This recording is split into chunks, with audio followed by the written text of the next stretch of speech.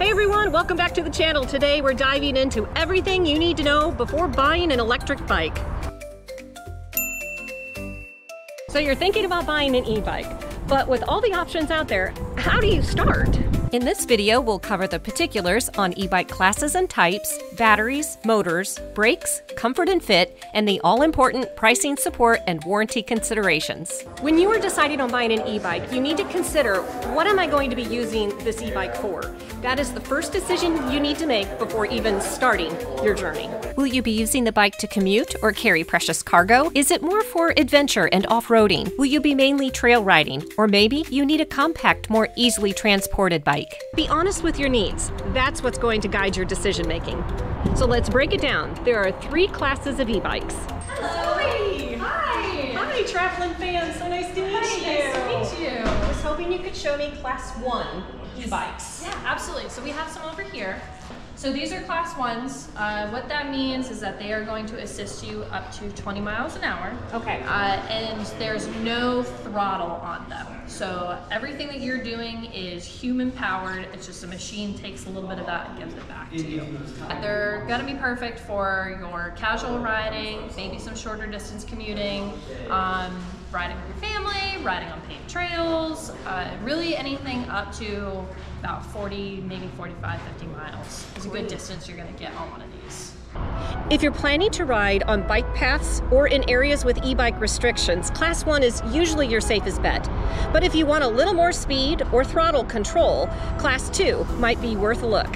Class 2 e-bikes also have pedal assist and a maximum speed of 20 miles per hour. However, it has a throttle. That is a feature that allows you to control the bike's motor power without pedaling by twisting a handle or pressing a button. It is a fantastic option for people with physical limitations because the throttle can help you get going from a stop position easier. It is great for recreational riding, commuting, and especially fantastic for longer trails because it has that option of the throttle. Class 3 e-bikes have pedal assist and are powerful with a max speed of 28 miles per hour. They are commonly used by longer distance commuters and by off-road adventurers because the bike can handle the challenging terrain. Now that you know the 3 classes, you can move on to style. There are a lot of choices, but to keep from getting overwhelmed, e-bike sellers offer handy online quizzes to guide you. Some of the main styles are the city commuter, designed to be a practical alternative to cars and public transport. Cruiser e-bikes, which include an upright saddle position paired with swept-back handlebars designed for recreation and leisure riding. Off-road and fat tire utilize large, knobby tires to handle many different terrains, and foldable, which have hinges on the frame, handlebar, and even the pedals for convenient transportation and storage. Battery is a big deal. It controls how far you can go and how often you're going to need to charge. Once you start getting into like all the e-bike stuff, the wattage and the voltage, because there's so many options, it becomes very overwhelming. Yes, we've noticed that. It gets really technical, like Yes. peak power versus peak voltage versus, really quick.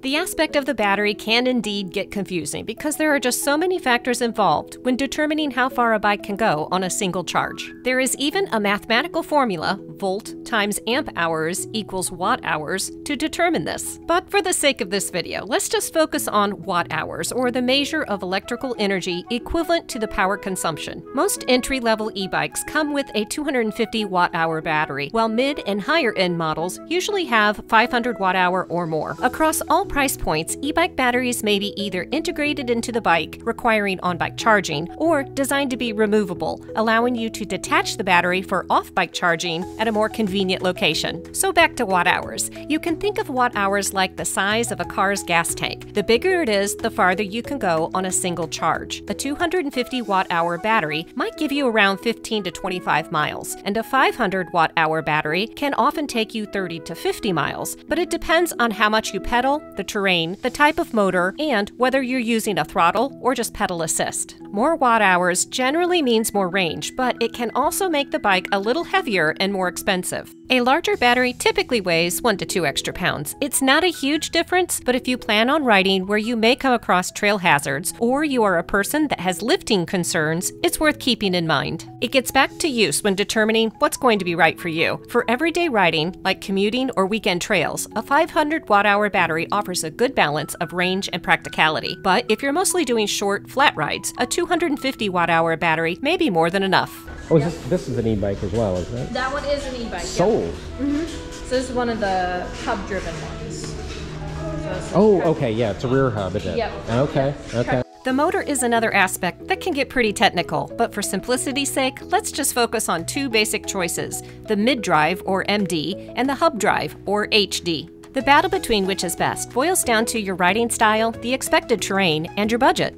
A hub drive, which is more common, is located inside either the front or rear wheel. It's more affordable, simpler to maintain, and suitable for commuting and casual riding. The mid-drives are typically located at the bottom bracket between the pedals.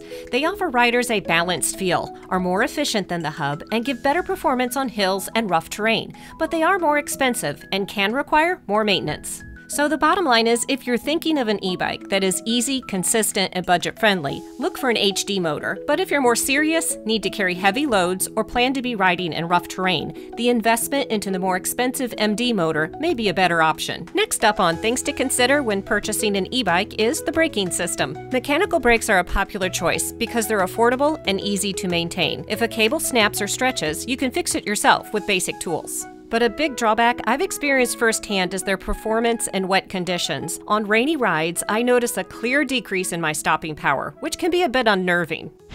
Well, we learned another valuable lesson back there at the Great Snake Turnaround. The mechanical brakes on her e-bike, when they get wet, she loses an awful lot of stopping power. She is able to stop, but I would say it takes her about twice as much distance to stop.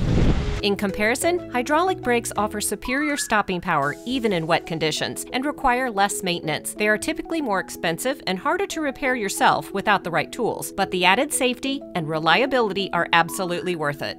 You are going to be spending hours on this e-bike, so make sure it fits and feels good. Start with the frame. Most e-bike sellers will offer a variety of frame sizes and styles. Choose an e-bike that will fit your height, and if you have mobility issues, lean towards a step-through instead of the traditional triangular frame. Next, look for suspension features in the fork and seat post, and adjustable components in the saddle, handlebars, and stem to fine-tune your riding position.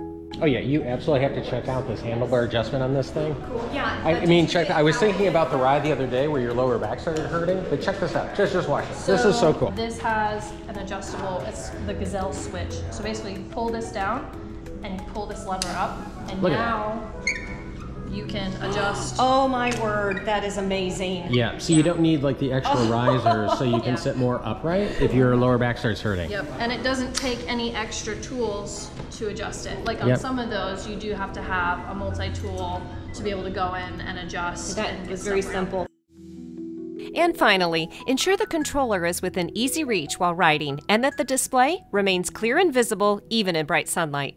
Although addressed last in this video, price, support, and warranty are certainly not least. E-bikes come in a wide range of prices. Entry-level models typically start around $800 and go to $1,500. Mid-range fall between $1,500 and $3,000, and high-end models can go $3,000 and up. At the entry level, you'll get a smaller watt-hour battery, so shorter riding range before needing to recharge, and typically, but not always, a hub drive motor and mechanical brakes. This price level is good for casual or short-distance riding, but many entry-level bikes can have upgrades added, such as a longer range battery.